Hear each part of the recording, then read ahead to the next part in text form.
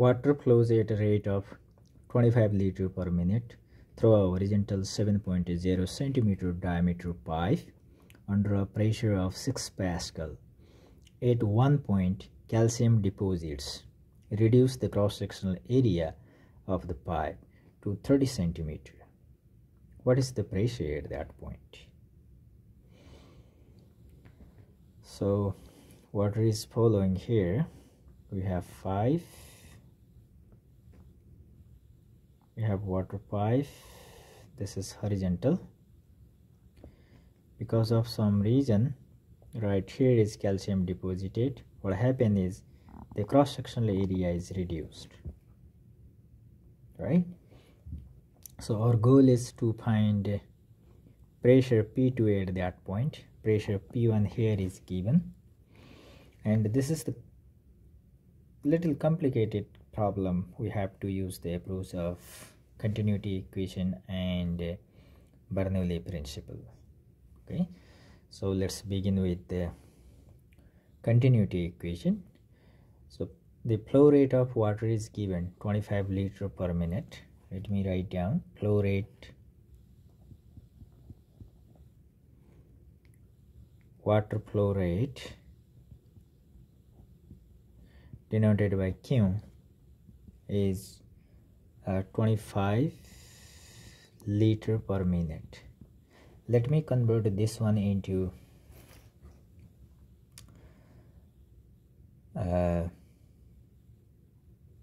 meter cube per second so that it will be easier to convert that. 25 multiplied by, this is in a minute, so I can write down minute multiplied by 10 to the power negative 3 meter cube divided by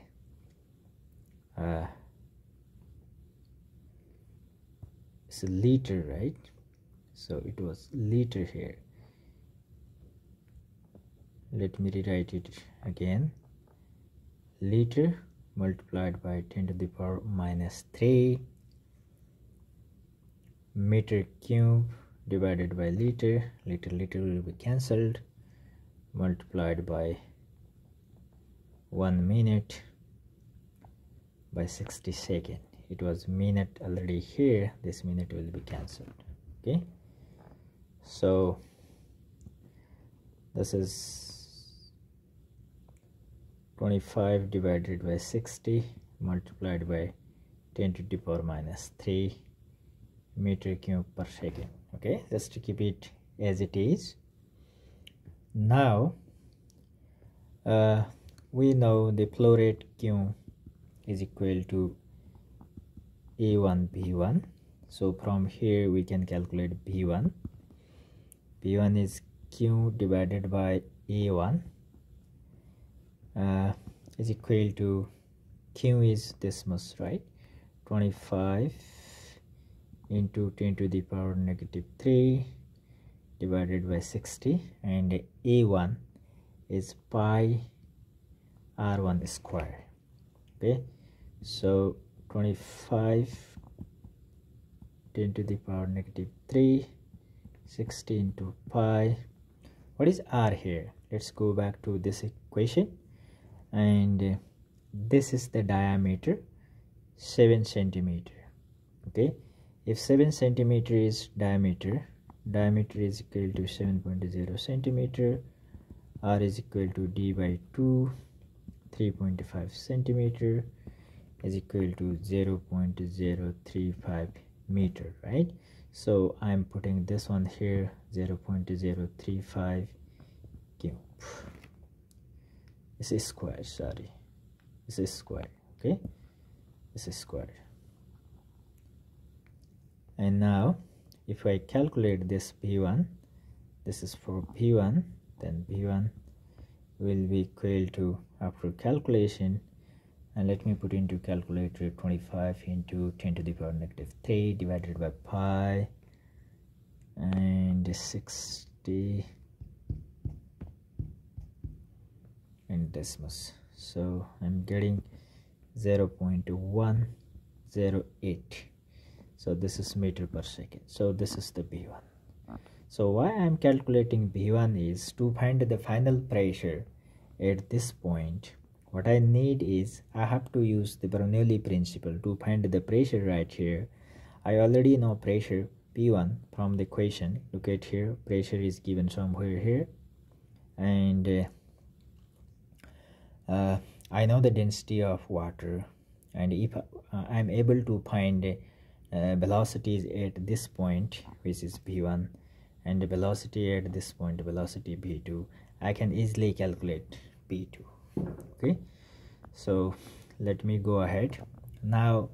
To calculate B2, I can use continuity equation.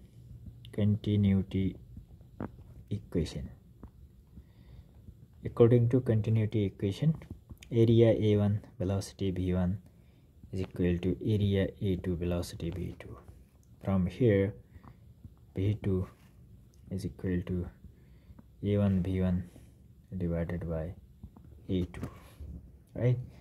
So going down from here, A1 means pi R1 square B1 divided by pi R2 square. Okay, so putting values here, pi means 3.14 multiplied by R1 is, we already get 0.3 35, right? 35 square.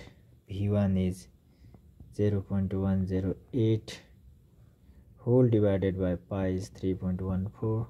It's better to cancel it, okay, from here. And R square, the another radius is given here, 30 centimeter. Okay, cross-sectional area of the pipe is reduced to 30 centimeter. So area of the pipe is reduced to this much.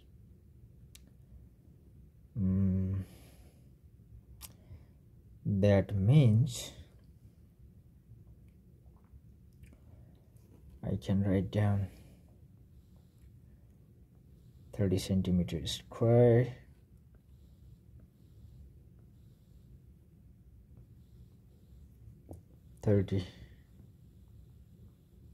centimeters square into 10 to the power -4 meters square by centimeter square. Okay, I can cancel this out, and then if I calculate this number, this will give me 0.3138 meter per second. So this is the velocity B2. Okay, now finally let me apply Bernoulli principle to find P2. Bernoulli's principle. So according to Bernoulli principle, pressure P1 plus half rho B1 square plus rho GS1 equal to P2 plus half rho B2 square plus rho GS2. Okay, so this is Bernoulli principle. This means this is pressure.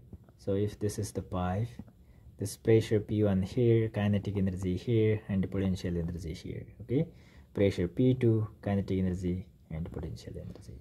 Okay, so this is the Bernoulli principle. And then according to the equation, if you go back, it says it's a horizontal pipe. So horizontal means height is same. So S1 is equal to S2. That means we can cancel this one because we can subtract, right? Same quantity on both sides of the equation. I remove that one. And I need to find this one. So I can put P2 is equal to P1 plus half rho and a half row here is common, then b1 square minus b2 square. Okay, this is cancelled. This is okay. So now what is P1? Let me get it from question. P1 is 6 Pascal. So I can write it down here. P2 is equal to 6.0 1/2. Water density is 1000, and then P1 square. How much we get for P1? P1 is here 0.108. 0.108 square minus what is P2? 0.138. 0.138 square. So this much. So if I put into calculator, let me calculate this one. 6.0 plus 1/2 1000, 0.108 squared minus 0.138 squared. This is giving me 2.3 Pascal, which is the pressure at the other end where calcium is deposited. Okay, so this is the final answer.